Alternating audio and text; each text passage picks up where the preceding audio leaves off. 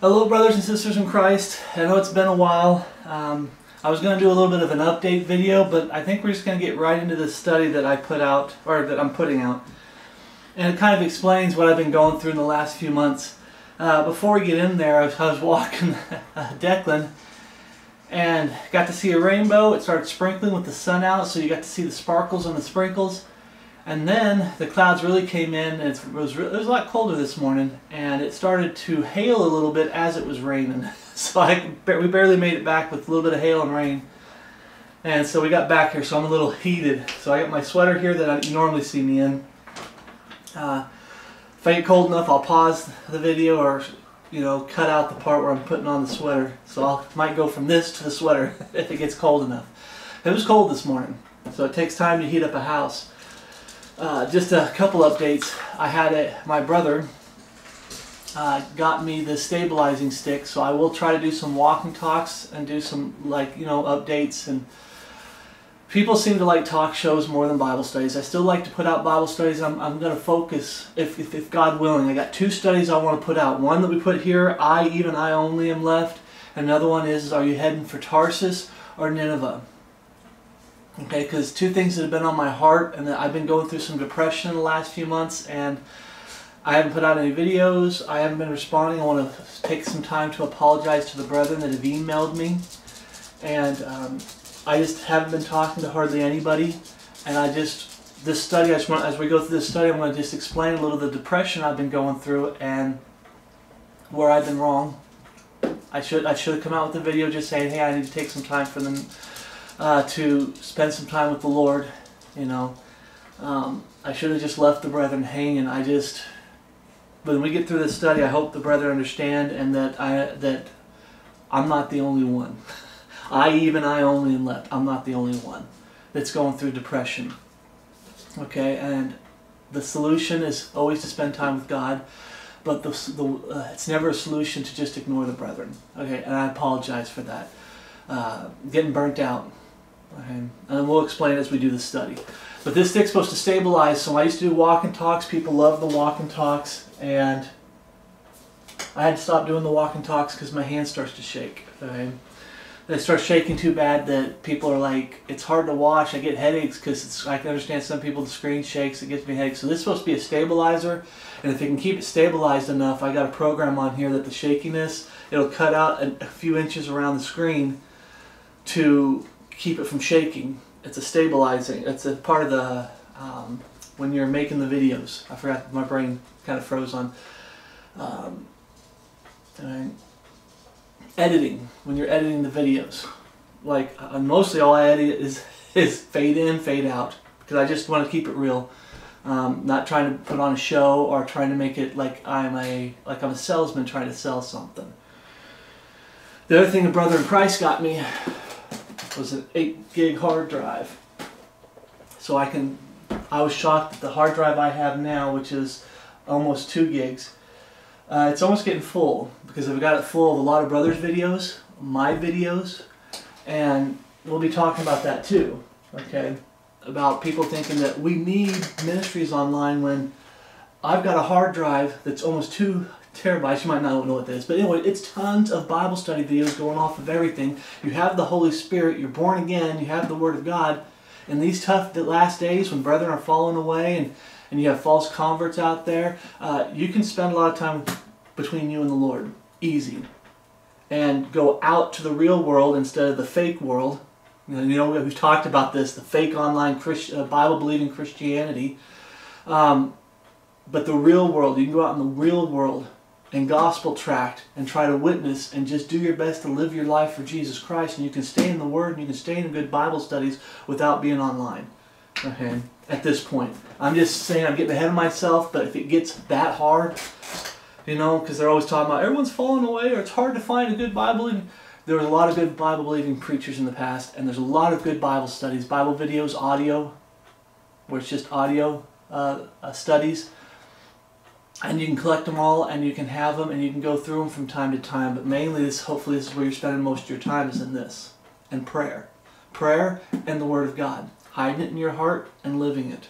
So let's get to this study. And like I said, I apologize the studies we go through it, I started feeling like Elijah, because we're going to be talking about Elijah. If you know that statement, even I only am left. That's what Elijah said. Okay, and he isolated himself. He was on the run. He was hiding from everybody. I only am left. Okay. Before we get into that, 2 Thessalonians chapter 2. 2 Thessalonians chapter 2. Might take a while to flip through the Bible too. When I'm doing my daily reading, I'm only in one spot. I'm not flipping all over the place. So I'm going to try to turn. There's going to be some verses because we're going to be going. Please pause the video. If you hear footsteps, I apologize. That's Declan. Pause the video, turn to the scriptures, and then unpause the video. Okay? But we're going to be moving. 2 Thessalonians chapter 2. I know some people don't... I had to do an expository study on this because there was brethren that were misusing this verse. Okay? Now we beseech you, brethren, by the coming of our Lord Jesus Christ and by our gathering together unto him, that ye be not soon shaken in mind or troubled, neither by spirit, nor by word, nor by letter as from us, as the day of Christ is at hand. Okay? People they get stuck on the word as. But we've already done a study on this, just briefly going over it. If you want to go watch the expository study on 2 Thessalonians chapter 2, go for it. But what's going on here is you have people coming in saying either like the Jehovah's Witness, the catching away already happened. The day of Christ has already happened. You missed it. And people are getting so worried and fearful. I missed it. Or you got people like the people that don't believe in the pre-time of Jacob's trouble catching away the body of Christ, where it doesn't happen, and the church has to go into the time of Jacob's trouble when it doesn't. And people start getting fearful that we're going to miss it because they're telling us we're not going up. We're going into the time of Jacob's trouble. And that's what this is going on here. So when he says the day of Christ is at hand, he still believes, the Bible says you're supposed to be looking for that blessed hope. Present tense. We're to look for it every day as if it could happen today. And there are brethren out there that have turned their back on it, and you can tell. Their ministries are falling apart. They are falling apart. They're becoming worldly. They were becoming very prideful. All the things that they struggled with, and they've kept it in check because Jesus could come back today, it's gone out of control. They're falling away. Brethren are dropping like flies. Why? Because you're not living as if Jesus Christ could come back today. It's one of the depressions. I look out there and I'm trying to fight the good fight, and I see brethren dropping left and right. Okay? I'm having to deal with false converts. You get online, you can't tell who's saved and who's not. You really can't. That's why I hate this false online so-called Bible-believing Christianity. I'm just going to say it out loud. I don't believe anybody should have a full-time ministry that's 100% online. There's no such thing. I used to believe it was okay. I don't anymore. Anyone who's 100% online, their heart's not right with God. They need to be out in the real world doing ministry for the Lord. They need to be out there at house churches, street witnessing. Okay? Fellowshipping, mentoring, like men in ministry, mentoring other men in ministry. Okay? Being full-time ministry, it's not a good thing. There's nothing wrong with having videos like this online as you don't. Remember, I never claimed to be full-time ministry. Okay, I'm not full-time ministry. I'm not taking money from the brethren. God has provided for me. Praise God. Okay, it's not a brag. I'm saying God's provided for me. And even if I had to, even if I was in trouble, my pride, it's hard for me to ask for help. It really is. And God will have to help me drop my pride to ask for help. But there's men online, false wolves in sheep's clothing, and there's some brethren that I believe are saved that are claiming YouTube is their full-time ministry or whatever video platform they're on. Okay? It's not. Okay? What they're doing is they're hiding from real full-time ministry. True accountability. We'll get into that. Sorry, I'm getting ahead of myself. I'm just getting frustrated because I'm getting burnt out on this. Because I'm being hurt by professing Christians that I get to know and I realize, hey, they're fake and false. I'm being hurt by brethren that are saved. I believe they are saved and born again, and I'm seeing them fall away, and I'm being hurt by them. I'm working so hard, and I'm not seeing much fruit in these last days. And yes, that reflects to me, and I start looking at myself saying, Lord, am I a failure? Am I a failure? I'm getting ahead of myself. Like I said, we're going to get into We're going to get into 1 Kings. Okay? Even I only am left. And sometimes I feel like a failure. Okay? But as the day of Christ is at hand, verse 3, let's keep going. But I didn't mean to go on a little bit of a tangent, but people still attack me. It says as there. It says as there. Okay, the day of Christ is at hand. That's how we're supposed to live. Is it guaranteed to happen today? No. He's not saying it's guaranteed to happen today. No, he's saying as it is at hand. We are supposed to live as if the day of Christ is at hand. We're supposed to be looking, present tense, for that blessed hope. And the glorious appearing of our great God and Savior, Jesus Christ. To be called up with Him in the clouds, to be with Him in the air. And there's a part that talks about all those that love His appearing. When you have someone that says, I don't believe in the imminent, we call it imminent, but the day of Christ is at hand. I don't believe the day of Christ is at hand. There is no imminent return of Jesus Christ. You're dealing with someone who doesn't love the appearing of our great God and Savior, Jesus Christ. They're putting it off. Why? Because things down here are getting in the way. And that's 100% truth. They'll try to use good words and fair speeches to explain it away. Oh, no, that's not it. That's not. Yes, it is. There's things down here that's getting in the way of things up there. Especially the catching away. You looking for it. Verse 3. Let no man deceive you by any means, for that day shall not come except there come a falling away first. And that man of sin be revealed, the son of perdition, who opposeth and exalteth himself above all that is called God or that is worshipped, so that he as God sitteth in the temple of God, showing himself that he is God. Okay?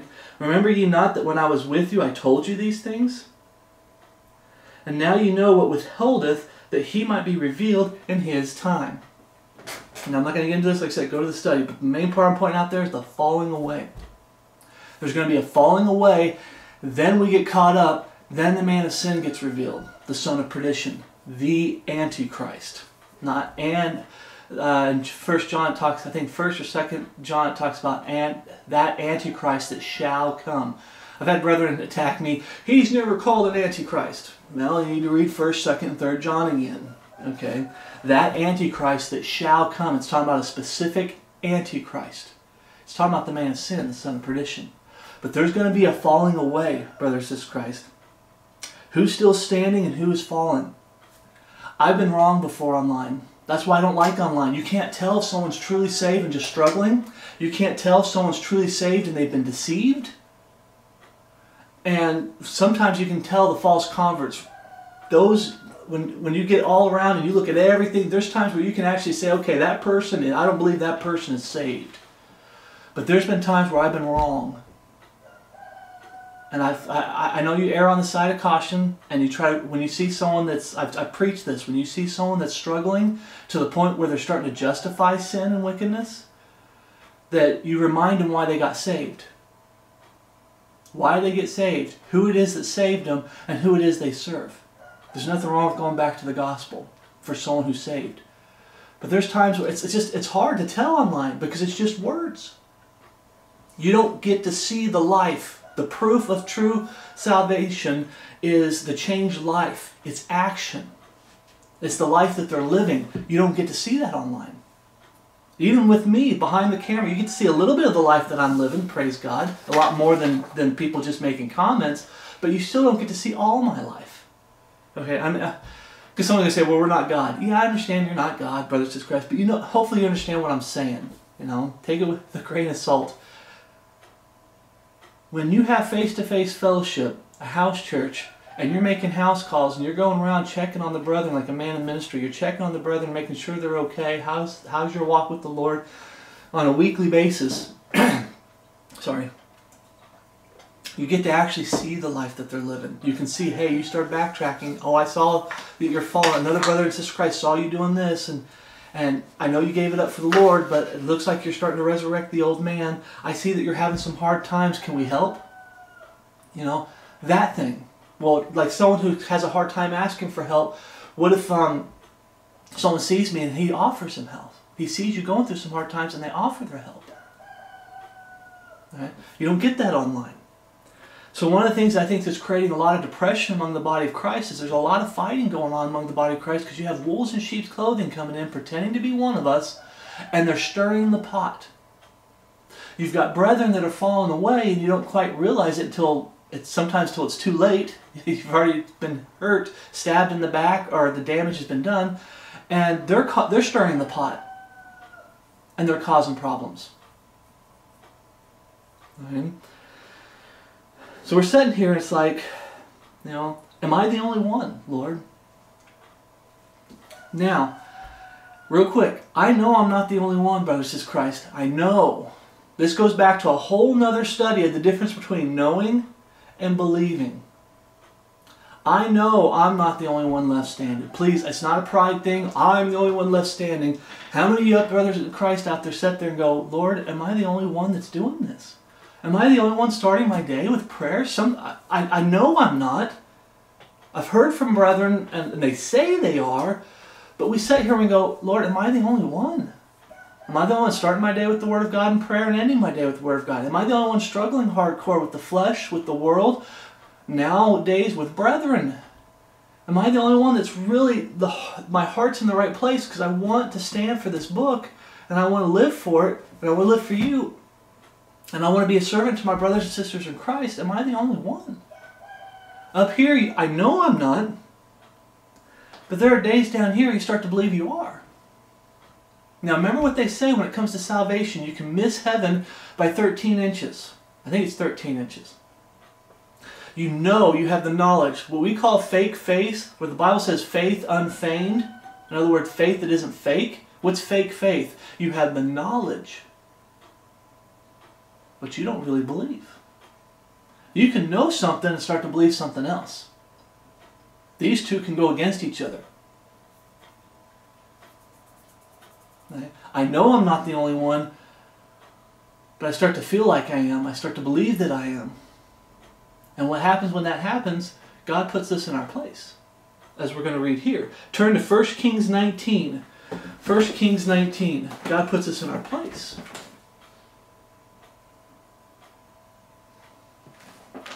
First Kings 19. You might hear the rooster going crazy. I didn't let him out because it was raining and hailing a little bit. So I didn't let him out.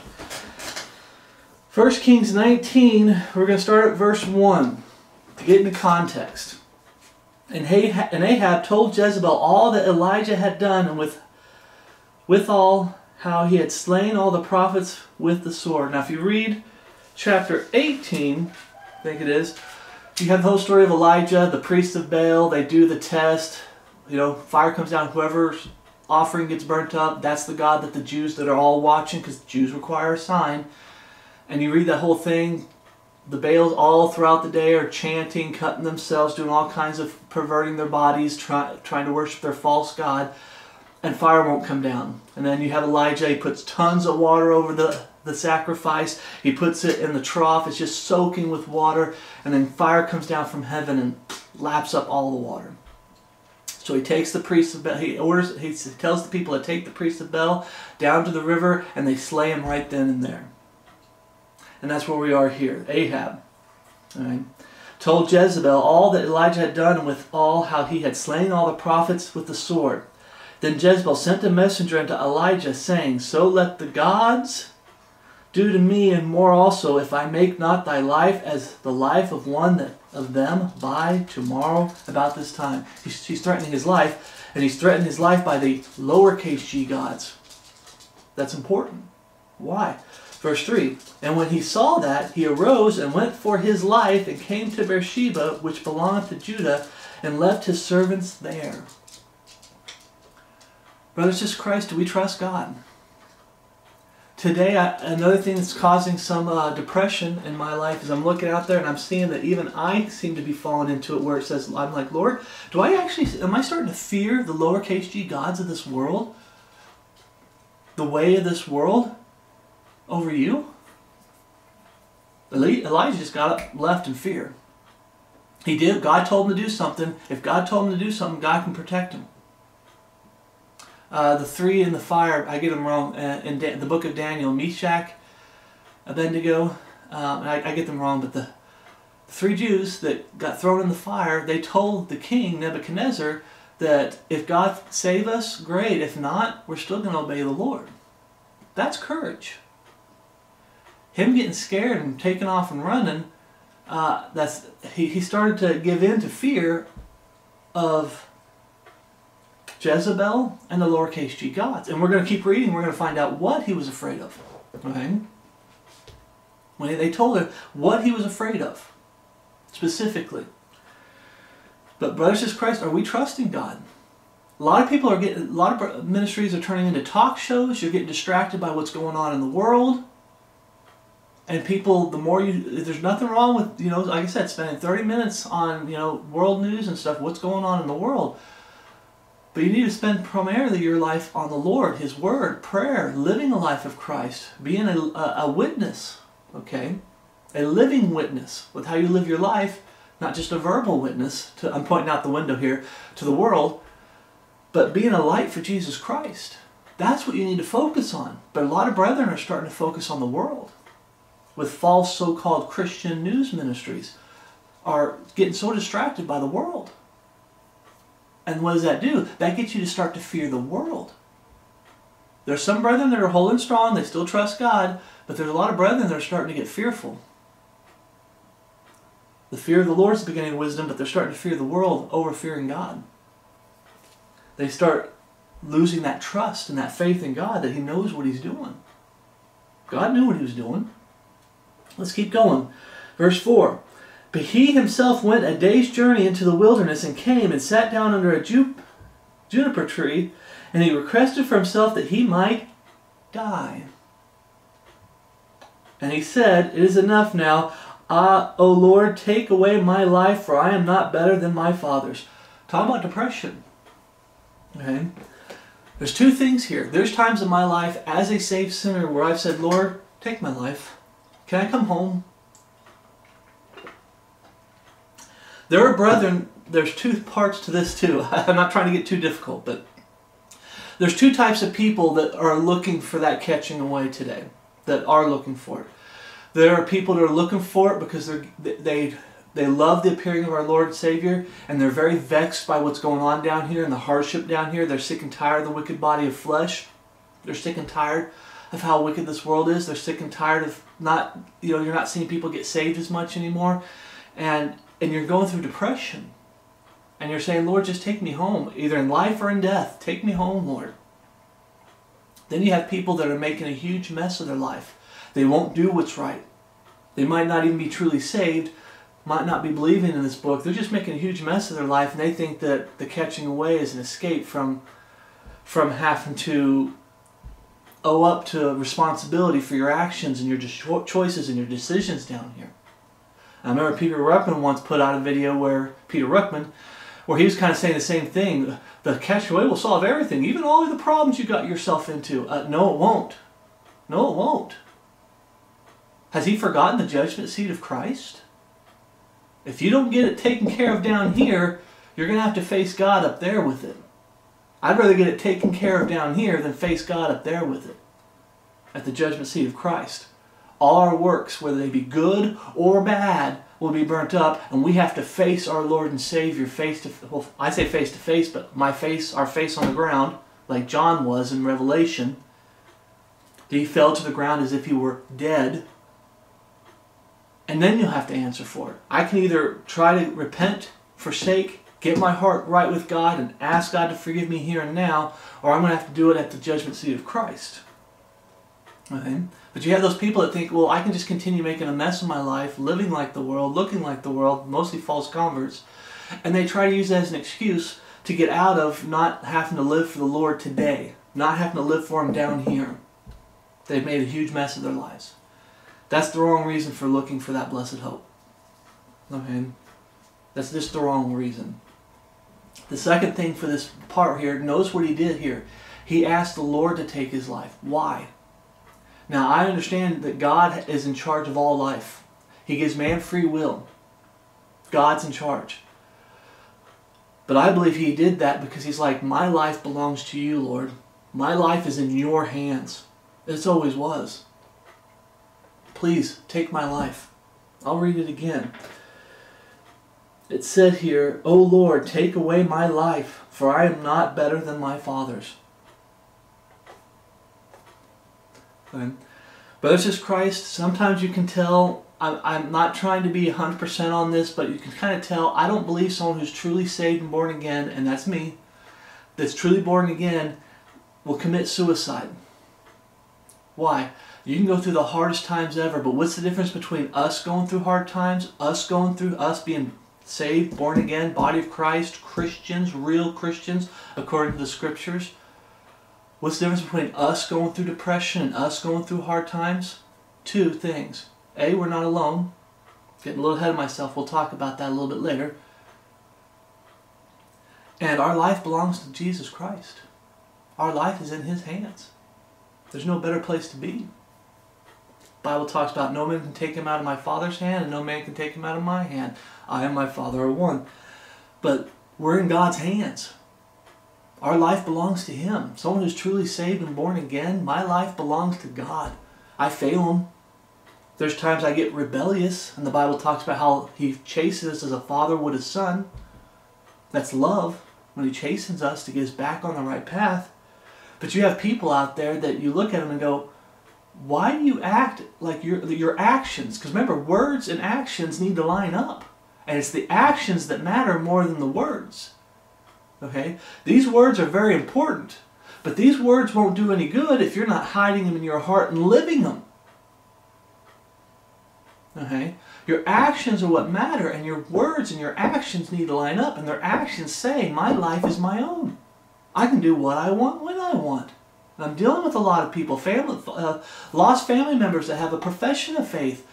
People around me that have a profession of faith, but they live as if their life is their own. They do what they want, when they want. They're the final authority. They decide what's right and wrong. Someone who's truly saved and born again, my life belongs to you, Lord. That's why we don't commit suicide. Bible-believing, God-fearing men and women, we don't commit suicide. Our lives belong to God. Now, like I said, someone can bring up a very rare time, or someone who's newly saved, and maybe. But you have someone who's been living for the Lord, studying the Word of God. They've been living for the Lord for several years. It only takes a few years getting into the Word of God, hiding it in your heart, and living it, seeing the changed life, trying to do what's right. You're going through struggles. You're butting heads with the world. You're butting heads with your flesh. You're butting heads with family members that have a profession of faith, or maybe they don't want Jesus Christ.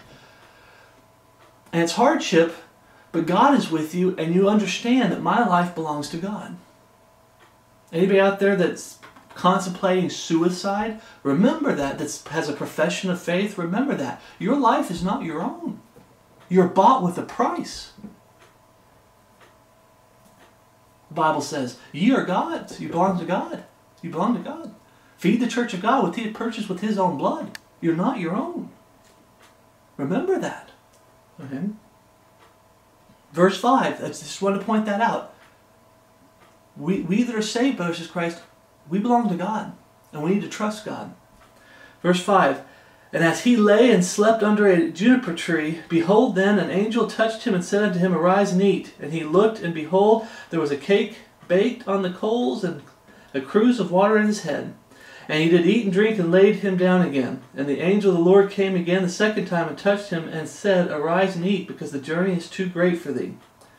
And he arose and did eat and drink, and went in the strength of that meat 40 days and 40 nights unto Horeb, the mountain of God. God took care of him. Verse 9, and he came thither unto a cave, and lodged there, and behold, the word of the Lord came to him, and he said unto him, what doest thou here, Elijah? Wait, what doest thou here? Why aren't you out there doing the work of the Lord? Why aren't you out there witnessing to the Jewish people? What doest thou, Philip? Why are you in hiding? Why aren't you out there, putting Bible studies out every once in a while, getting out there, gospel tracting? What are you doing? Let's keep reading. Verse 10, and he said, I have been very jealous for the Lord, God of hosts. For the children of Israel have forsaken thy covenant, thrown down thine altars, and slain thy prophets with the sword, and I Stop right there with the sword. Are we seeing that today? Are we seeing brethren turn from the Word of God? This is the equivalent of today, of saying, hey, look at the body of Christ. Turning on one another, stabbing each other in the back, bearing false witness, gossiping, backbiting and whispering, okay, fighting. But mainly turning their backs, you see brethren falling away, turning their backs on the Word of God so they can have the world. Turning their backs on the Word of God so their life in this world will be easier. Compromise. The Bible says, be not conformed to this world, but be transformed by the renewing of your mind, that you may prove what is that good and acceptable and perfect will of God. You start compromising, and you start your light for Jesus Christ starts fading, and it's not shining anymore when you start blending in with the world. But you see that going on here. And what does Elijah say? And I, even I only, am left, and they seek my life to take it away. That's why he feared for his life. Because in his mind, in his head, I'm the only one left. I'm the only one left standing. Lord, I'm the only one left standing. You hear, I've never said this, but you hear people on there say, I'm the only one preaching truth. I'm the only one preaching truth. I'm the only Bible-believing, God-fearing channel on YouTube. And you hear people say they are. And this is his mindset. Even I only am left. Everybody's forsaken you, Lord. I'm the only one left.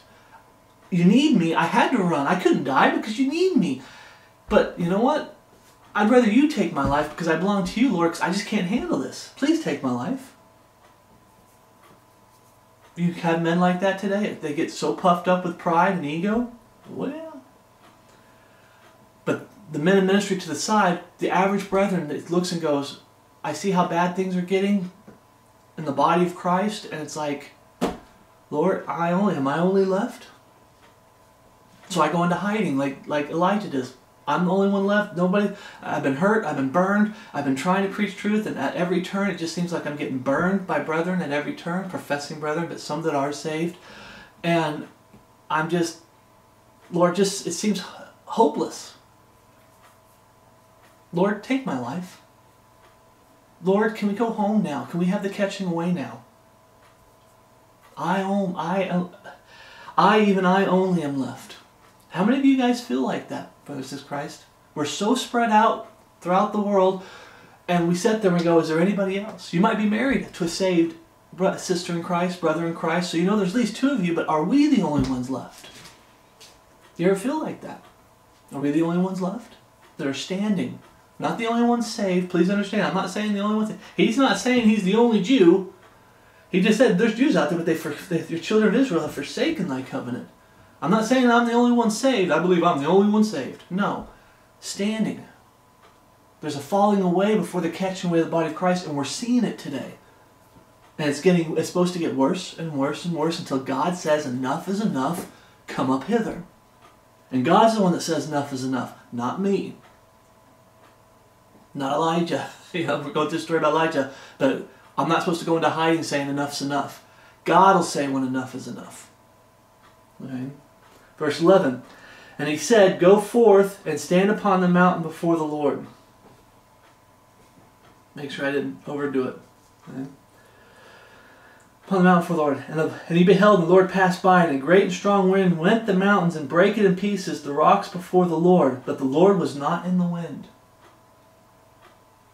People think that you have to have great, this man puts on a show and has all this power, but the Lord was not in the wind. And after the wind, an earthquake, but the Lord was not in the earthquake. And after the earthquake, a fire, but the Lord was not in the fire. And after the fire, a still small voice. Another way to read this, brothers in Christ, is saying, are you getting distracted by the world? This is all the world.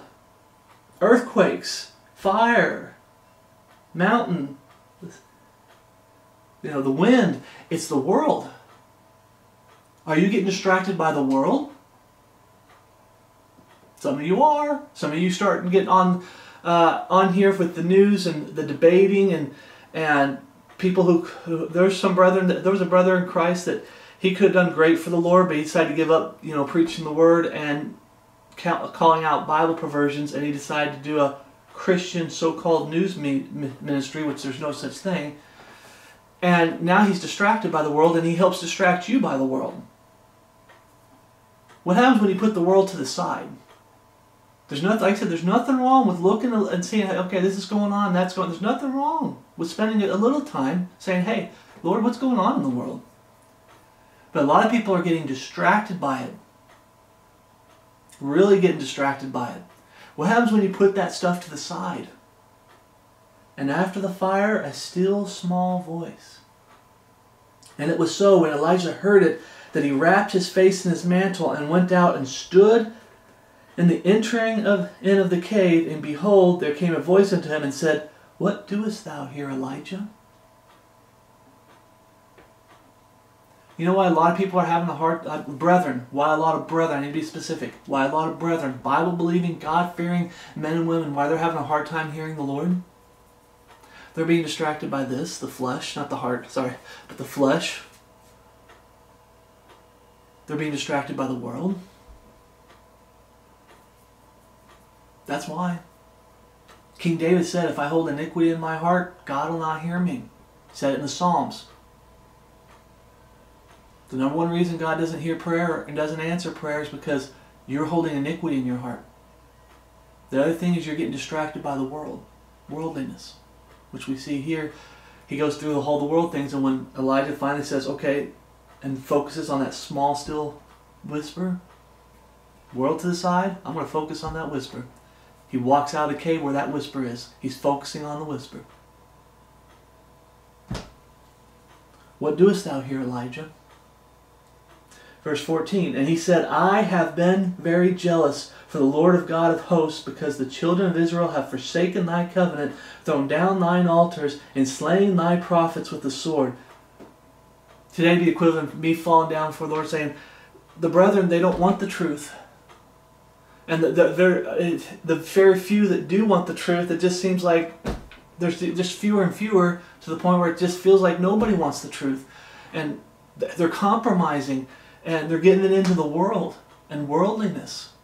And they're not doing things your way, they're doing things their way, or they're doing things the world's way. They're compromising. And I only am left. Right?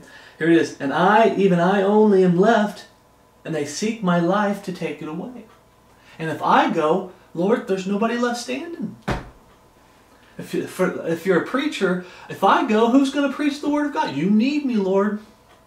You need me. If I go, you need me. You get those preachers that are pretty prideful and get puffed up. This ministry is so important. Okay, the Word of God is important. The ministry that we're all part of Paul's ministry. Okay, that ministry as a whole is important. But you get people that get so puffed up and so prideful, thinking, well, I have my ministry, and my ministry is so important. I alone am left, and if anything happens to me, God, end of the world. End of the world. You need me. Let's see what God's response is to Elijah. Verse 15. Like I said, I'm talking about it from a man in ministry, because I'm trying to be in ministry. I'm not full-time ministry. For the men that want to be in ministry. And I'm also saying it for the average brother and sister in Christ out there, when you just have that feeling that I'm working hard, but sometimes it feels futile. It's never futile. It's never worthless. God sees you. Okay. You're going to continue living for the Lord no matter what. Even if you're the only, let's say it's not true, because we're going to read this, but even if you were the only one, you're still to keep going. You're still to keep fighting the good fight. You're still staying in God's Word. You're still staying in prayer. You're still to live it. You're still to be a light to this dark world. To the people around you. Even when you feel like I'm the only one left, you need to keep going. Okay. Verse 15. Let's look at the Lord's response to Elijah. I alone am left. You know? Verse 15. And the Lord said unto him, Go, return on thy way to the wilderness of Damascus. And when thou comest, anoint Hazael to be king over Syria. He gives him a command to go do something. make sure I'm not missing the main part that I want to hear. Verse 16. And Jehu, the son of Nimshi, shalt thou anoint to be king over Israel, and Elisha, the son of Shaphat of Abimelech, shall be thou anointed to be prophet in thy room. In other words, you're not alone. But let's keep reading. And it came to pass that him that escaped the sword of Hazael shall Jehu slay, and him that escapeth from the sword of Jehu shall Elisha slay. Yet have I left me, here it is, yet have I left me 7,000 in Israel, all the knees which have not bowed unto Baal, and every mouth which hath not kissed him. You alone are left? Well, here's Elisha. Do you think you're the only one left? I left me 7,000 in Israel, all the knees which have not bowed unto Baal, and every mouth which have not kissed him. Brothers in Christ, I know I'm not the only one, but sometimes I feel like it. Okay? Sometimes I'm starting to believe that, you know, I'm getting, like I said, brothers in Christ, it's hard. Forgive me. Sometimes it's hard, brothers in Christ. And depression in a life living for Jesus Christ, being a servant of the Lord. Also notice that we talked about ask the Lord to take his life. Our life belongs to him. But living a life of Christ is not easy in these last days. The temptation, how wicked this world is, brethren falling away, and you're trying so hard to bring them back without them grabbing you and pulling you away with them. How many of you understand that struggle? You're trying to help brethren, and you're trying to bring them, build them back up. When you correct somebody in meekness, instructing those that oppose themselves, it's to build them back up, to get them back into a standing position with you so you can be together in fellowship and we serve the Lord together. But there's that struggle that there's sometimes where you don't bring them up, they bring you down. You understand that? You're trying to bring them up to you, but they end up bringing you down to them. They're down here, you're up here. You're trying to bring them up here, if I can say it right, but they end up bringing you down here. They get you to compromise. They get you to not do what is right, pleasing God. They get you to turn on this book in certain areas of your life. Okay? We're not the only ones, brothers, says Christ. We're not the only ones. We're in the last days. I believe that with all my heart. Not just because we're supposed to be looking for that blessed hope like Paul was. Paul was looking for the day of Christ every day with the life that he was living. Trying to serve the Lord. I got to preach the gospel here. I got to preach the gospel here. I got to do this. We could go home any day now. I believe that he believed that. And you have brethren that have turned their back on it. Why? Because the world got in the way. The flesh gets in the way. The world gets in the way. Now, it wasn't guaranteed that he was going to come back in a week or in a month or in Paul's lifetime. That's not a guarantee. But Paul lived his life and he preached that we're to look for it. Okay? We're to look for it. Okay? Here it is, 1 Corinthians 6:19. Remember when we talked about Elijah telling God that, please take my life? Why? 1 Corinthians 6:19 we read, what? Know ye not that your body is a temple of the Holy Ghost which is in you, which ye have of God, is it not your own? For ye are bought with a price. There's the address, 1 Corinthians 6:19. I'm not just saying to say it, because I understand sometimes we don't know addresses and we try to quote from the Bible as best we can. But sometimes when you're doing a study, you can write them out. You should write them out. But for ye are bought with a price. Therefore glorify God in your body and in your spirit, which are God's. And committing suicide doesn't glorify God. It's not pleasing God, it's pleasing yourself. Okay? People who play God and take their own lives do not believe that their life belongs to Christ. Just that simple. Okay? People say, well, I know someone who had a profession of faith that committed suicide. What are you saying? We'll find out when we get to heaven. Ultimately, we'll find out when we get to heaven. That's my number one answer. My number two answer is I'm trying to warn the brethren that are still alive and haven't committed suicide. You don't do that. No matter how tough it gets. No matter how depressed you get. No matter how fallen you get. We're in the falling away. Turn back to God. He'll help you in a heartbeat. He'll pick you back up. When we brothers in Christ correct the body of Christ, men in ministry are correcting the body of Christ on things, we do it because we want to see you built back up. Back to serving God fully and completely. Right? But our lives are not our own. Elijah, Lord, take my life. My life's not my own. Right? In 1 Kings 19:10 we read that, and he said, I have been very jealous for the Lord, God of hosts, for the children of Israel have forsaken thy covenant.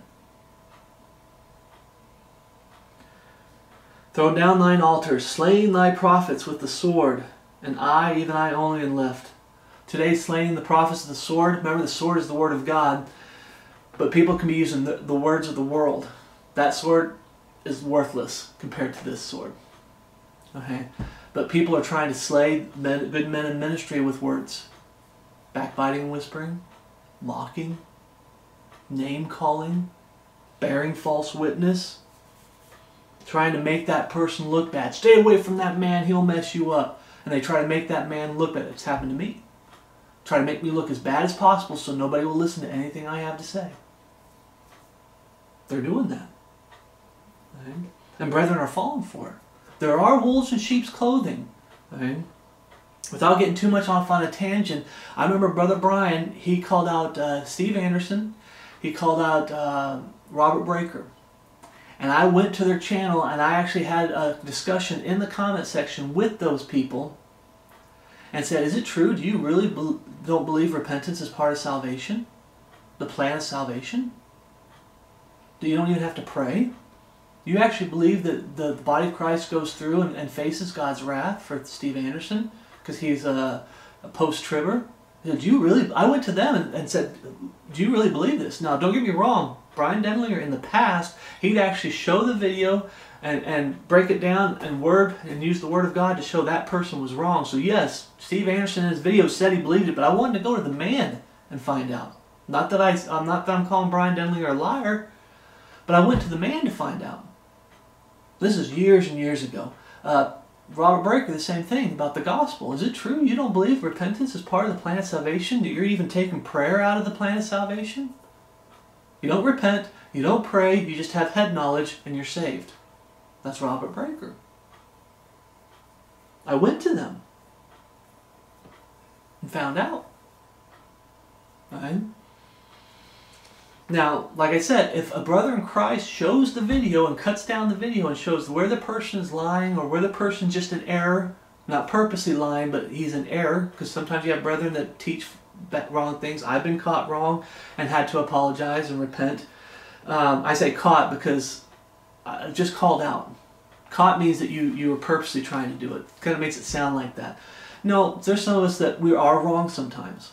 Okay? And we have good brothers in Christ in meekness, instructing those that will take the time to sit down with us, and we talk about the Word of God and show where the Word of God is right and where I'm wrong. Okay? But I go and talk to them, and it's like, I've been blackballed, brothers in Christ. The King James Bible's been blackballed, blacklisted, okay? And they're using their world swords, their words, to try to destroy people's faith in this book. Okay? The fellowship of the brethren, trying to use their words to destroy the fellowship of the brethren. But when it says here that they slain the prophets with the sword, there are men of God that are doing their best to serve God, and they're going through depression. Some of them are giving up. Some are compromising. Some are getting distracted by the world and the flesh. And it says here, and I, even I only am left, and they seek my life to take it away. I'm the only one left. And we've talked about when we read through it. I'm the only one left. Okay? Just going through my notes here. I'm the only one left. Make sure I didn't leave anything out. Okay? He says, notice he is saying it is as if everyone has. He's the only one left. Everyone has done this. Everyone. Not some or a certain group that branched off, but everyone. He's saying, everyone's turned against you, Lord. I'm the only one still serving you. I'm the only one still standing. Haven't compromised. We all struggle with the flesh. I'm still struggling with sin, Lord. I do still fail you, Lord, when it comes to sin. But when it comes to absolute truth, I'm standing. Am I the only one still standing? You act like I'm the only one standing, Lord. Everyone else has fallen. Also notice when this is happening, he is not preaching truth nor correcting the people. He is on the run. Well, like I said, some brethren will go into hiding. I know some good brethren that had some good Bible studies on YouTube, and they disappeared. They didn't take down the channel, but they took down all their videos. They had some really good videos. What's going on? They're on the run. Okay. In the last few months, have I been on the run? Just hiding. Getting so tired of all the fighting. I mean, everyone always says it. We are to fight, brothers in Christ, and we are to continue fighting. Remember what God did. He gave him food because the journey's too hard for him. God will give us respite. He'll let us rest. He'll help take care of us and help build up our energy so we can get back out in the fight. These last 3 months, God didn't tell me to hide. That was all on me. But could God have been, taking care of me, trying to build me back up? Get back out in the fight. Brothers and sisters in Christ, when it comes to living for Jesus Christ, are you on the run? Are you in hiding? This world is pretty bad today, brothers and sisters. It is so bad out there. But are you running? Are you hiding? I'm talking spiritually with how you're living your life. There might come a time where we have to go into hiding. There might be physically, like what we're reading here with Elijah, because they're seeking his life. There might come a time where true Bible-believing, God-fearing men and women, right before the catching away, will be hunted down, like they were in the past. Could we go back to it being that hard again? Maybe. But my point here that I'm mainly hitting you up, brothers and sisters in Christ, is your walk with the Lord. Are you starting to hide? Remember, God, another point to bring up, God came to him and talked to him. He went off to hide somewhere, Elijah. And God came to him and said, "What doest thou, Elijah? What doest thou here, Elijah?" He came to him, and then Elijah's like, oh yeah, Lord. Are you like that? Are you starting to hide? Is your prayer life starting to dwindle? Is your Bible reading life, are you starting your day with prayer and the Word of God? Are you ending your day with the prayer and with the Word of God? Or have you gone a few days without reading or praying? Are you starting to feel like you're on the run? You're starting to hide. In 1 Kings 19:18, chapter 19, verse 18, we read, "Yet have I left me 7,000 in Israel, all the knees which are bowed unto Baal, and every mouth which hath not kissed him." Brothers and Christ, you're not alone. I'm not alone. I'm not the only one left standing, and you are not the only one left standing. Beware of the feeling that you are the only one left standing. Beware of ministries that try to push that they are the only true ministries left. I've never once said that this ministry is so important. I'm part of Paul's ministry, but my work in Paul's ministry is so important that if I go, it's the end of the world. It's the end of the world. Had that attitude. Okay, I know they don't actually say those words, but they act like their ministry is just so important, and if anything happened to it, end of the world. Beware of that. Beware of that feeling. I mean, you're going to have it from time to time, but get into reading the Word of God, and God will put you in the right place in the Bible to encourage you to say, hey, you know what? You're not the only one. And even if you were, you're not. But even if you were, continue. Keep fighting. Keep fighting the good fight. We're going to get into this with Paul. All right. 1 Corinthians 1:11. I've stopped turning because we got to get through this. I'm still on the first page out of 5 pages. We might not get through all this, or I might break it in half. I'm sorry, I love Bible preaching, I love Bible teaching. If you love the Word of God, you will take time. Okay? You will take time to go through the studies. 30 minutes here, break it up into 30-minute parts and whatnot. Give me just a second. Just 1 second. Looks like the battery's going dead. Shouldn't be, it's plugged in.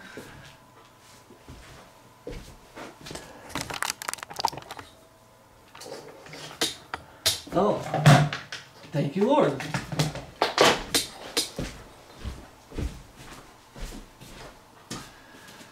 And now we're back to full power.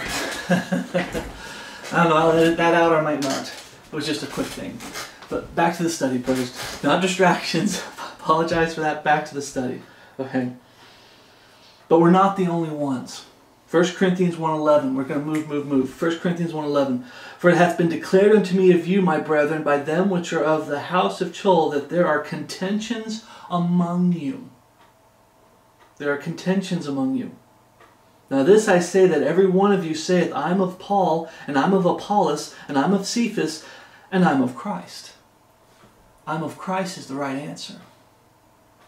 One of the things that's really getting me down is no matter how much preaching I try to do, or how much I'm trying to reach the brethren to say, we need to stop being followers of man if that man is not Jesus Christ. Paul said, be followers of me as I am of Christ. Paul is an apostle to the Gentiles. He had a ministry that God gave him. Paul can say that. You're supposed to follow me, because another part in the Bible, Paul says, follow us. He didn't say follow me. He said follow us. He's talking about men in ministry. He says follow us as you have us for an example.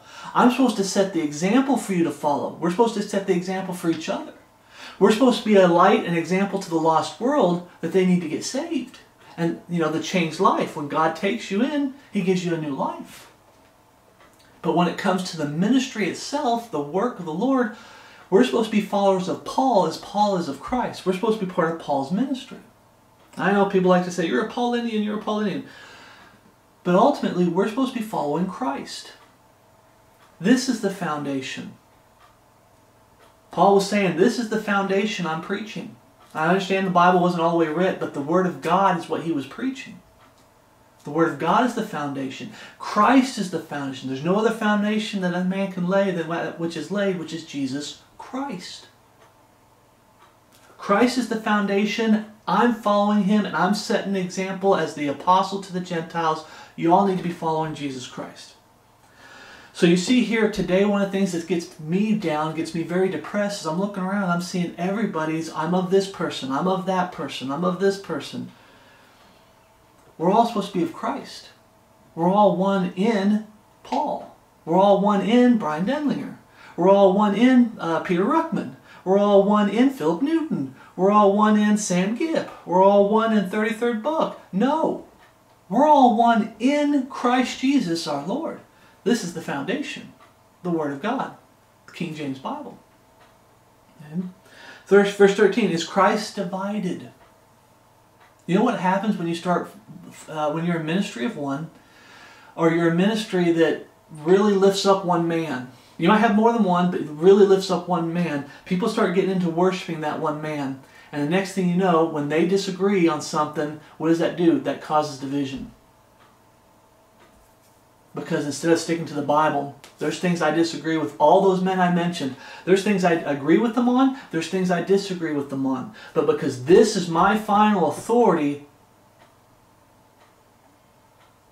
it doesn't have to cause hardcore division. This is the final authority. I just point him to this saying, hey, I believe you're wrong. And I give him to the Lord after trying to correct him. I give him to the Lord and let the Lord deal with them. And I get back to the book. Because this is absolute truth. Was Paul crucified for you, or were you baptized in the name of Paul? What causes, the number one thing I believe causes contentions, division in the body of Christ, is when people stop being followers of our Lord Jesus Christ. You have a lot of sheep, and the number one shepherd is supposed to be Jesus Christ. Now I know the Bible talks about being shepherds as far as being pastors and preachers, bishops and deacons and whatnot, but ultimately that sheep, we're to point you to the ultimate shepherd, Jesus Christ. This is the foundation, and you need to be following Christ, Jesus Christ. But what causes most attention? When people stop being followers of our Lord Jesus Christ and they start following the men in the Babel buildings. Men on YouTube. I didn't say, there's two types of following. What I mean by following is that man's the authority. That's what I mean by following. You can follow somebody like as far as the term following, like I'm just listening to what he has to say. I'm keeping up with what he's putting out. Like that idea of following. But when I say following, I'm talking about that man's the final authority. If what he says goes against this, we go with what that man says. That's what I mean by following. They're not being followers of Jesus Christ, because what the world says, or Jesus Christ says, you go with what Jesus Christ says. This is the final authority. But a lot of people today, and another thing that's just so depressing and so frustrating, is a lot of Bible-believing Christians say, no, this is the final authority, but they're still going after that man. You can prove to them, to their face, here's the Word of God, they're wrong, they're going against the Word of God, and they'll still follow that man while claiming to be Bible believers. No, you're of Paul, you're of Apollos, you're of Cephas, but you're not following Christ. This is the final authority. 1 Corinthians 4:16 we read, "Wherefore I beseech you, be ye followers of me." This is Paul. Okay. Yes, Paul did say it. He's the apostle to the Gentiles. The gospel was given to Paul to give to the body of Christ. The gospel I preach is the gospel that God gave to Paul. Jesus Christ gave to Paul. That's the gospel I preach. Not the gospel of men. Taking repentance out of the plan of salvation. Taking prayer out of salvation. Head knowledge. Taking the changed life out as evidence of salvation. Taking that away. No. Okay. But Paul could say this. 1 Corinthians 11:1, "Be ye followers of me, even as I am also of Christ." Philippians 3:17, "Brethren, be followers together of me, and mark them which walk, so you have us for an example." Us for an example. We are to set the example. Absolutely. But this is still the final authority. And when this man here is not lining up with this, you go with this. And I'm not saying it just to say it, I mean it. There's times where brethren have went with this and they've corrected me and I was wrong. There's times where I still believe that this is right and they're wrong.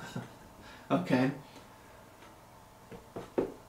But this is still the final authority. That's why I always have that attitude. If you believe I'm wrong somewhere, let's sit down and have a Bible discussion and find out where the Bible's right and I am wrong. I did that with, I won't call his name out, I did that with Brian Denlier. With our disagreement on Christmas. I emailed him and said, let's get together, let's sit down, let's do a Bible study together, and let's find out where the Bible's right and I'm wrong. I never said he was. I said, and find out where I'm wrong. But this book is always right. Did he want to do that? Absolutely not. The old Brian, he would have. He would have sat down and talked with me. The old Brian. The Brian that was saved, loved the Word of God, loved the brethren, and was in a standing position, not as distracted by the world and worldliness. He would have sat down and talked with me. He would have. But the Brian today, and it's not just Brian, I'm not just calling him out, singling him out. There's times where I've realized I've failed. There's people who come to me with false doctrine, and I know they're false, but if I can sit down with them for the first time, if it's the 5th time, I'm done with you. I've tried, I'm done with you. I understand that attitude. That's justified. But if it's the first time I'm talking to this person and I can try to plant some seeds and preach truth to them, I'll sit down and talk with them.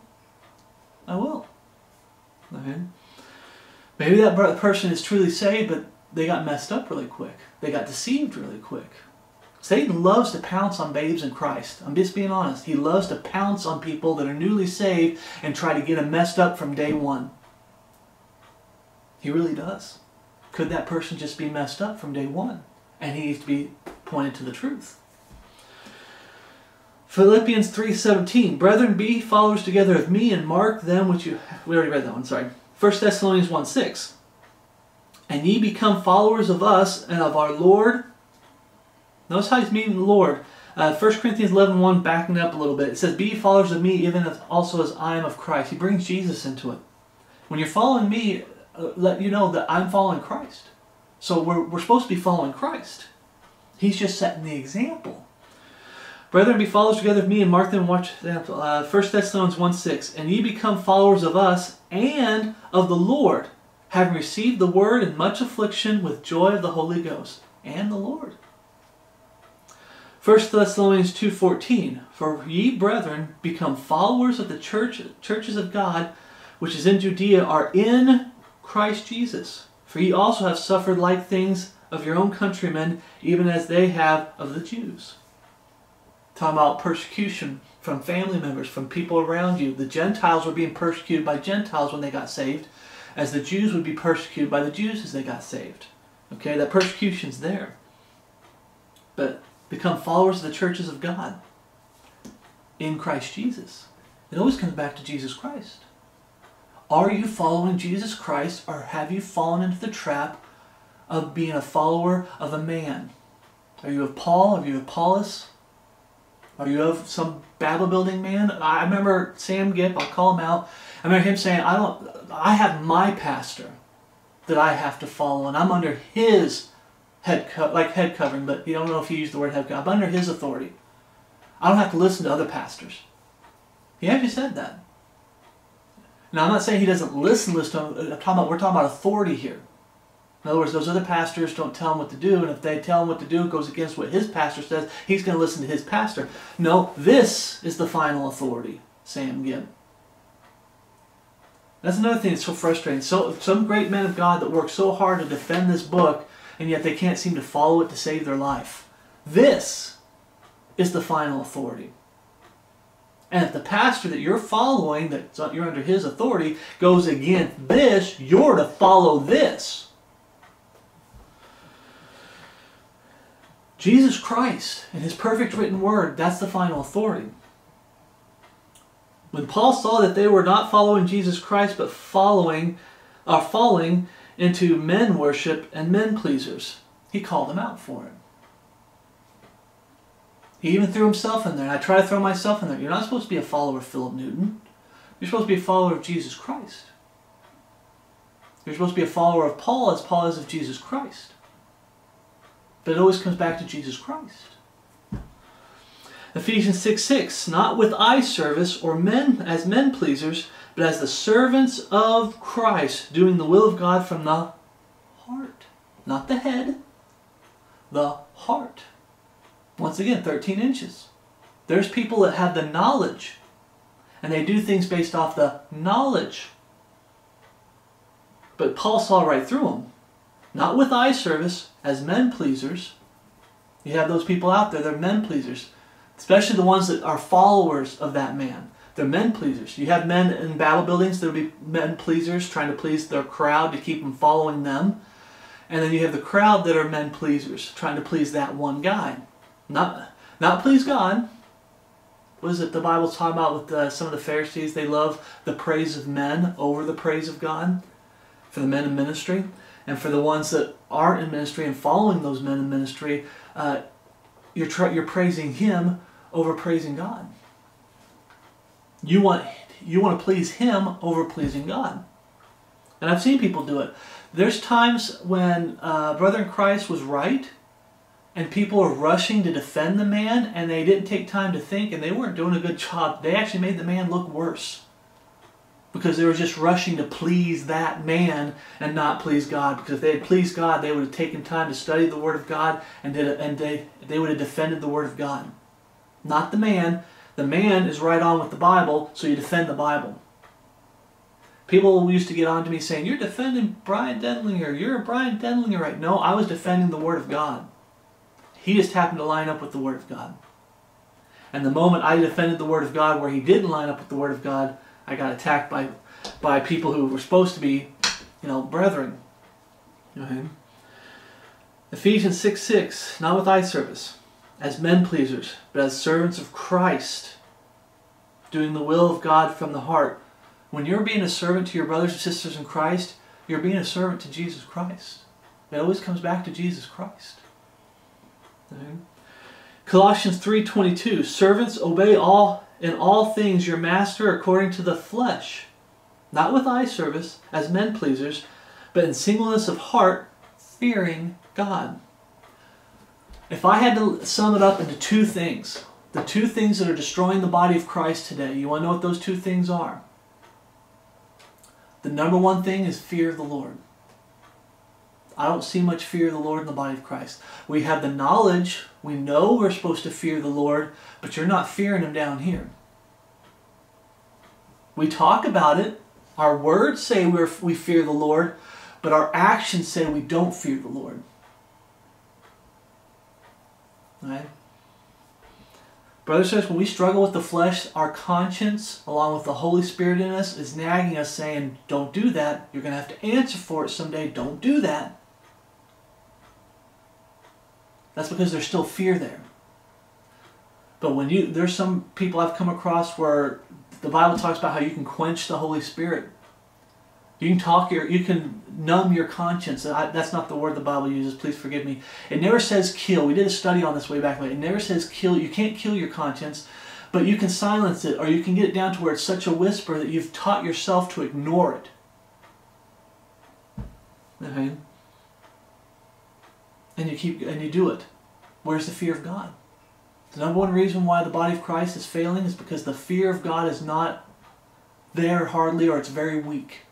It's not as strong as it should be. The other thing is true love in the Bible. If a man love me, he will keep my words. If he love me, keep my commandments. There's no greater love than this, than a man laid down his life for his friends. You're to love your brothers and sisters in Christ. Love is an action, not a feeling. It's not something you say. I've had brethren tell me, I love you, brother. I'm here for you, brother. I'm praying for you, brother.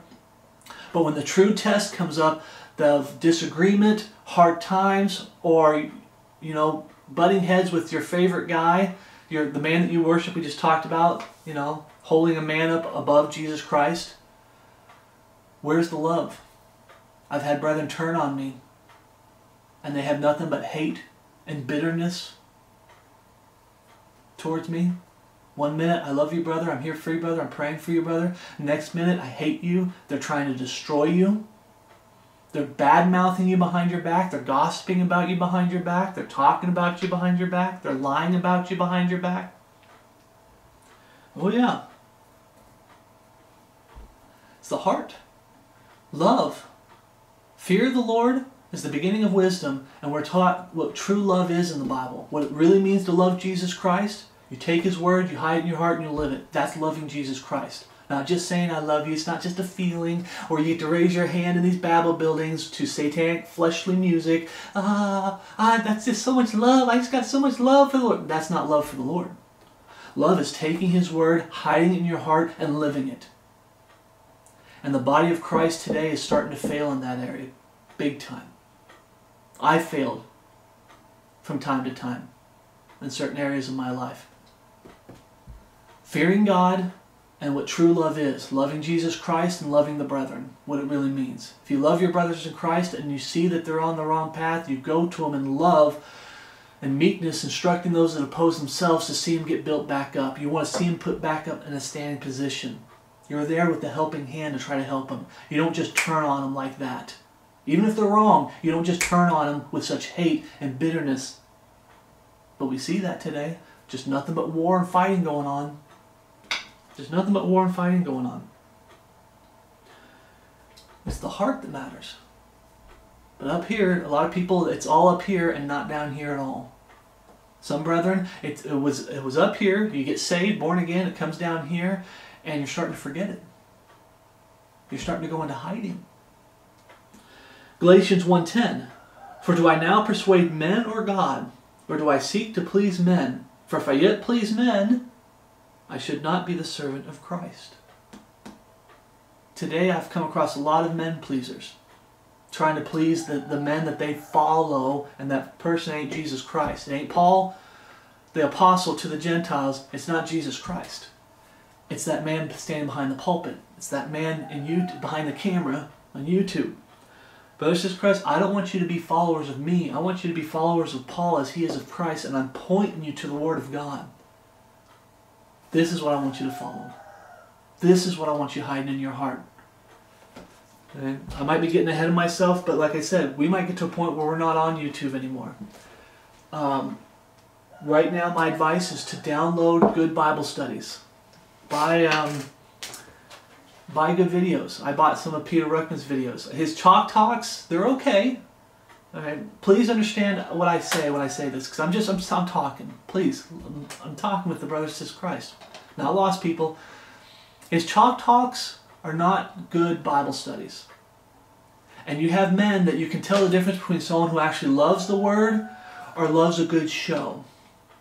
His Chalk Talks are okay, But when you have people that stand up and say, he's the greatest preacher ever, and they're based off his chalk talks, you're dealing with someone who doesn't really know the Word of God or has a true love for the Word of God. His best things that I've ever seen Peter Ruckman do when it comes to videos is his question and answer videos. His videos where he does a talk, like a preaching, where he puts the chalk down and actually opens the Bible. He does some amazing, I've learned some amazing things from his question and answers. Why? Because he's got the Bible there and he's flipping it open. Okay, put your hand here, hold your hand here. And that man does know the Bible, don't get me wrong. He's wrong in some areas, I disagree with him. He knows the Bible, but his chalk talks are him putting on a show. When he puts the chalk down and actually picks up the Bible and says, turn here, turn there. There was one where he's talking about, is the Bible scientific? I love that study because he's saying turn here. He's going through all the Bible, the Old Testament, going through it, so showing how scientific the Bible is. But he's saying turn here, turn there, turn here. That's good Bible study. That's good Bible preaching. Grabbing a chalk and telling lots of stories that might seem great, because like I said, they're okay. That's not a Bible study. That's just, preaching. I call it testimony preaching. He's telling all these stories, testimonies, and he throws a few verses in. That's not a Bible study. That's just preaching testimony. Right? But good Bible studies. Collect these things. Have them on you. But the number one thing you need to have on you is this right here, the King James Bible. If you're using a Bible perversion, get rid of it. And get this, a King James Bible. If you need a King James Bible, contact me through the email, and I'll get you a King James Bible. Okay? If we get to talking and you're really truly saved and born again, I'd probably still do it anyway, but if you want one of the really nice Bibles and I can afford it, and we get to talk for a while, I'll get you a really nice Bible. If you need because they have $20 Bibles that are the cheap, what I call cheaply made, but they're still good. They're still good. But if you want a lifelong Bible, like this is the Bible you're going to have for the rest of your life and be able to give it to your son or your grandson, I'll get you a nice Bible. Okay? This is the number one thing you need. You need to be born again. You need to get saved. Born again. You need to have the Holy Spirit, part of being born again. Through the true plan of salvation, repentance towards God and faith in our Lord Jesus Christ. Confess both in prayer and ask God to save you. When He saves you, He gives you the Holy Spirit. And the Holy Spirit directs you to His perfect written word. Once you've got that, you're good to go. You can fight. You can live for Jesus Christ in this life. Okay. These last days, you're going to... hard drives. You can start downloading a lot of good Bible preaching. Bible studies, good videos of men of God preaching the Word of God, and have it at your home. And you can no longer do the internet, you finally get smart to the Bible building system and come out of the Bible building systems. You can still serve God and watch Bible studies. Because some people say, well, what do I do? Well, you got the Word of God and you got the Holy Spirit. That's all you need. But God has been nice enough to give us more. Okay? Romans 12:1. I beseech you, therefore, brethren, by the mercies of God, that you present your bodies a living sacrifice, wholly acceptable unto God, which is your reasonable service. Now, real quick, because I might left it out. The whole point of me bringing it up being, I fell into that trap of trying to, please a man and hold a man up above the Word of God. Okay? And I see people doing it, and it's causing depression. And a lot of brethren are just, they're starting to go into hiding because of all this fighting that's going on between people's, I'm of so-and-so, I'm of so-and-so. Is that why you're hiding? You don't comment, you don't talk, you don't fellowship, you don't want to rock the boat, you just don't say anything. You see, brethren, that I've had disagreements with 1 minute with a brother in Christ that it seemed to be going great. The Bible talks about a friend that's closer than a brother. I had a brother in Christ up in Canada, a friend that's closer than a brother. And the moment I disagree with him, he started following a guy and he started worshiping that man. And the moment I disagreed with that man, he turned on me like that.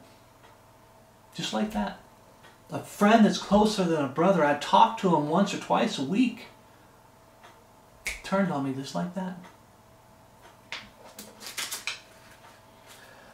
It gets to you, brothers in Christ. It gets me down. It's depressing. You start getting lonely. And then you start making bad decisions based off loneliness. We've talked about that in other studies. But verse 2. And be not conformed to this world, But be ye transformed by the renewing of your mind, that ye may prove what is that good and acceptable and perfect will of God. Do not conform. Loneliness will get you to conform. Bullying, people bullying you, guilt tripping you, bribing you, tries to get you. Those are 3 things. I've seen men in ministry that are paying ministries where they take donations. They use those 3 tactics to get you to donate. But the world uses those 3 tactics to get people to buy their stuff. Politicians use those 3 tactics to get you to compromise and vote for them. Okay? Bullying, guilt tripping, and bribing. Those 3 things. Okay? Don't conform. Don't conform to this world, but be transformed by the renewing of your mind, that you may prove what is that good and acceptable and perfect will of God. For I say, through the grace given unto me, to every man that is among you, not to think of himself more highly than he ought to think. And men in ministry, if I know I'm nobody, I've been blacklisted, I'm a nobody. I'm a nobody. To Jesus Christ, I'm somebody, praise God. But to the body of Christ as a whole, the professing, Bible-believing body of Christ as a whole, I'm a nobody. But if you happen to come across this and you want to be in ministry, or you have a small ministry, small part in the ministry, or you might have a big part in the ministry, okay? You're not to think more highly of yourself than you ought to think. And men that I've seen in ministry that started out really good and great, they've gotten very prideful, very proud. Okay, arrogant. I use the word arrogant, but the Bible's proud. They get very proud. But it says, not to think himself more highly than he ought to think. You need this ministry. If I don't get enough donations, I'm going to quit the ministry and get a secular job. Okay? When I put out videos and people don't give me money, it's like I'm casting pearls before swine, or that which is holy among the dogs. Okay? This ministry is just so important that, without this ministry, everything would fall apart type attitude, I'm important, And especially those who self-proclaim themselves to be bishops and deacons and elders. Remember, you get ordained as a bishop, deacon, or elders. You have ordained elders. The body of Christ lays their hands on you, and the other men in ministry will lay their hands on you and say, okay, we're praying for you and ordaining you. You can be, you're now a preacher. A bishop, a deacon, an ordained elder. There was a brother in Christ that tried to declare himself an ordained elder. To think more highly of himself than he ought to think. I'm not an ordained elder, I'm not a bishop, and I'm not a deacon, brothers in Christ. And there's no such thing as though anybody that has a full-time online ministry that tries to claim to be one of those 3, they're liars and deceivers. Okay? A whole other discussion. But not to think more highly of yourself than you ought to think, but to think soberly, according as God hath dealt to every man the measure of faith. Beware of ministries that boast that they are the only ministry left, and that ministry is just so important and you can't live without that ministry. Are you saved? Are you born again? Do you have a King James Bible? That's what you need. Okay? That's what you need. God will take care of the rest. God will lead you to men in faith. God will help lead you to men, help teach you the truth. Okay? Don't get me wrong. God uses men to preach truth, absolutely. But God will take care of the rest. Stay in prayer. Stay in reading the Word of God. God led me to the truth. He led me to good men of God that preach the truth. Now I learned a lot. Okay? But these people are just boasting. Be careful. You're dealing with someone who starts to get very prideful. And I might be getting ahead of myself, but I've noticed with these men in ministry that start in the Bible building systems that stand by, they start having the attitude, I did this and I did that. Have you noticed that? Maybe you haven't. I have. They'll have the attitude, I did this and I did that. And it's like, what happened to the Lord used me? The Lord did this. The Lord did that. What happened to God getting the glory? They take all the glory for themselves. They might not know they're doing it. They might just get prideful and puffed up with themselves. Maybe they don't know they're doing it. And you've got to bring it to their attention. Hey, where's God getting the glory? Where's God getting the glory? And not to think himself more highly than he ought to think. Am I doing that? Start going into hiding and start, Lord, am I becoming so puffed up? Am I getting prideful? I hate to say it like this. Am I getting to the point where I think my poop don't stink? Some of those preachers on YouTube and some of the preachers in the Bible building system, yeah, they have that attitude. My poop don't stink. Everybody's poop stinks. Okay? Are they preaching the truth? If I'm wrong, am I getting so prideful, thinking more highly of myself, they're above accountability? A lot of these people are getting very prideful on YouTube, other video platforms, behind the Bible building system. I mean the pulpit, behind the pulpit in the Bible building system. They get so puffed up and prideful, they start getting to the point where they're above accountability. That the people that follow them get fearful of correcting them. I was fearful. Why? Because the man would blow up. How would he take the correction? Would he take it with a grain of salt? Would he take it, I'm doing it in meekness and out of love? Would he receive it with love?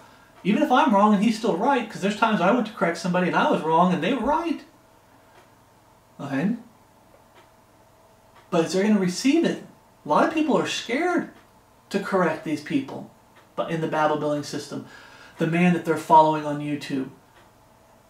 They fear to hold them accountable. Why? Because they fear them more than they fear God, which we just talked about. The other thing with men in ministry, be careful of the ones that are the flatterer. I call it the flatterer. Be careful, beware the flatterer. Okay? You're the only Bible-believing ministry left. I've noticed people that puff people up, that feed that pride. They see, I'll use his name, Brian Denlinger again. You see in him a little pride. He used to always struggle with a little bit of pride. But when he believed in the imminent return of Jesus Christ, the day of Christ is at hand, he would always keep it in check. Okay? But once he turned his back on it, that pride started growing and the enemy saw it. And the enemy gets onto the channel and starts throwing all these, compliments and flatteries and some of the things. You're the only Bible-believing preacher left on YouTube. You're the greatest preacher there ever was. And this, beware the flatterer. I've heard people say the same thing about Peter Ruckman. He's the greatest preacher that ever lived. There's not going to be any more preachers like him. What about Paul? Well, yeah, there's Paul. You're being a worshiper of a man. There are a lot of great preachers out there. Peter Ruckman's not the greatest preacher that ever lived. Well, he's the greatest preacher in our time. He's not the greatest preacher in our time. He's got some big mistakes that he made. Okay? I'm not the greatest preacher. Before someone tries to point it at me, you're saying you're the... I'm not the greatest preacher of all time. We're all doing our best to serve the Lord and preach the Word of God, those that get in ministry. Beware the flatterers. When Satan sees something in you, he's going to start poking at it, trying to get it to grow bad things in you. Okay? Temptations. You have your temptations, pride, the love of money. When he sees you start falling into these traps, God can get you out. Brethren can correct you through the Word of God and help build you back up through the Word of God, through encouragement. But Satan likes to poke at those things to try to get them to grow. And I believe this one man that I'm talking about, he just got so prideful. His pride just went through the roof. And he's got a lot of flatterers. When people hit me up, I give God the glory. I try to. I might have failed a few times, but I try to always give God the glory. Why? Because it reminds me, when I give God the glory, that I'm not the one doing this, it's God. God's blessing this. If someone got saved off the gospel that I preach through the Word of God, praise God. If someone learned something through the preaching, praise God. It's God. You give God the glory. Okay? Be careful. Be careful. Not to think more highly of yourself than you ought to think, whether you're in ministry or not in ministry. Be careful, brothers and sisters of Christ. That's where grace for the brethren come in. If you expect all the brethren to be perfect, I've fallen into that trap. If you expect all the brethren to be perfect, you're going to be disappointed. I only fellowship with those that are perfect. You'll always be alone. Now, don't compromise. Them that sin rebuke before all, that others may fear. When someone won't give up that sin, or someone's struggling with sin, that's where the grace comes in. I'm sorry, the grace comes in when someone's struggling with sin. Yeah, you're right, I shouldn't do that, I shouldn't have done that, you're right. They're struggling. But by all means, when someone tries to justify sin, or they get mad at you, who are you to judge me, when you call out their sin, then the sin rebuke before all. That's what I believe that's talking about. When someone holds on to that sin and won't give it up, then you rebuke them before all, that others may fear. Okay? But when we fail the Lord from time to time, and we repent and get our hearts right with Him, forsake, that's where the grace comes in. When you can tell the difference between someone who's struggling with sin and justifying sin.